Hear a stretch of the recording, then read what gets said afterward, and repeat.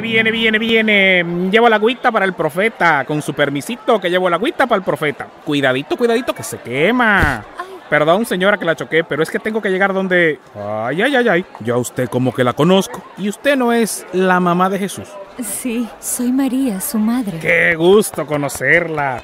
Pero dígame si quiere que le ayude a llegar donde Jesús. No, señor. Mejor dígale que su madre y sus hermanos le estamos buscando. Usted verá cómo me hace caso. ¡Hey, Jesús! ¡Hey!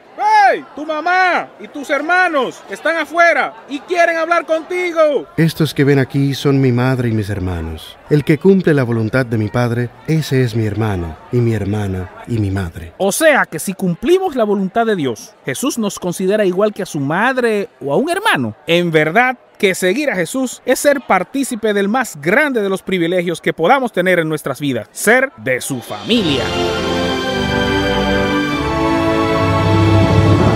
El Diario de los Testigos fue una presentación de la revista Rayo de Luz. 20 años llevando palabras que iluminan.